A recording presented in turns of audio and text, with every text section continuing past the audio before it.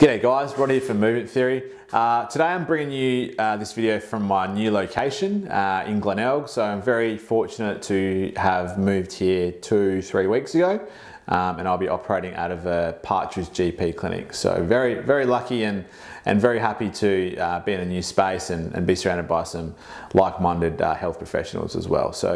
But today I want to talk about a topic that's been on my mind for a while now, and I'm bringing you some tips and tricks that you can do during the day at work. And the key term that I want to sort of refer to is a concept called movement snacking. So as some of you may do at work, you might snack on some cashews or some berries, or even have a protein shake throughout the day.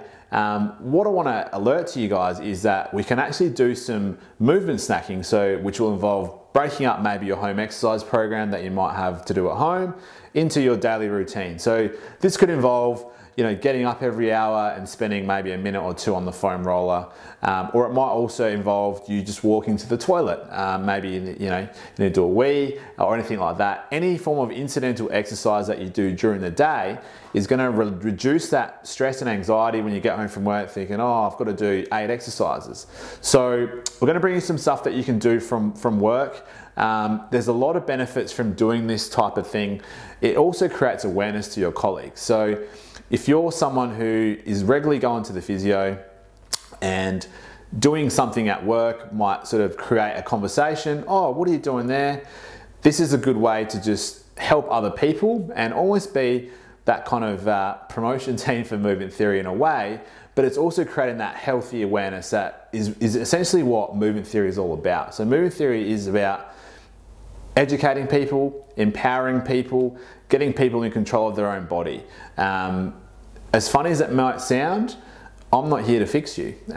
You're here to fix yourself. So if we can give you the right tools, give you the right framework and make things easier for you, then I think we're doing our job right. And I think this is where this movement snacking concept comes into full effect. All right, so now what we're gonna do is I'm gonna get my lovely office worker in to show you what she would do during the day, what positions she'd spend her time in, and we'll look at posture a little bit more closely. But posture isn't everything. So if we do spend 3-4 hours in a certain posture, then it can be detrimental to the soft tissue structures around your spine, your neck, and all those sort of things. And that's how we develop these things called trigger points.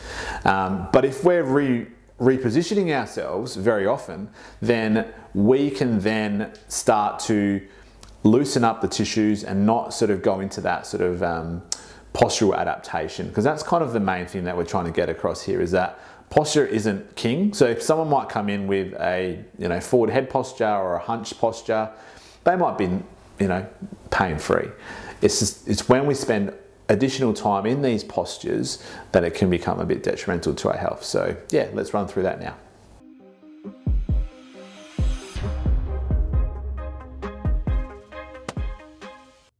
So as you can see, posture isn't everything, but if we get stuck in this sort of forward head posture a lot at work, we can get a lot of strain happening to the muscles of the back of the neck and the shoulder. So we want to try and really see if we can mix things up. So what we'd like to do is to have a little bit more of an upright posture. So you don't want to be hunched over too much, but at the same time, you don't want to really be putting too much strain through those back muscles, and you want to have your ergonomics set up nice and well. So what we can also do though is this concept of movement snacking, is to do some movement during the day just to really free up those muscles so they're not in that position all the time. So what we can do, for example, is just do some gentle side stretches while sitting in a chair. So just going left versus right.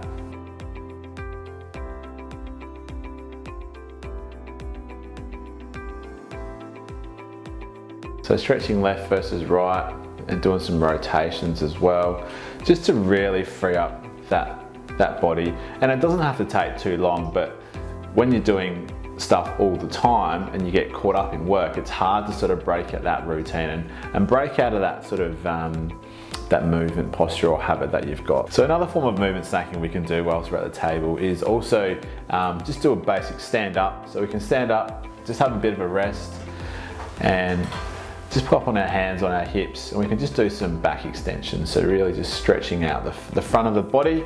So when we're sitting down for a long period of time, the fascia at the front of the body can become quite restricted. So by just doing some gentle back bends, and we don't want to be sort of forcing it too much, especially if you've got some lower back pain, you want to just be doing some nice stretching. And then you can actually just raise your arms overhead as well, like you're really stretching back, and then really getting that fascia to really stretch on that front of your body. So that's the next one you can do.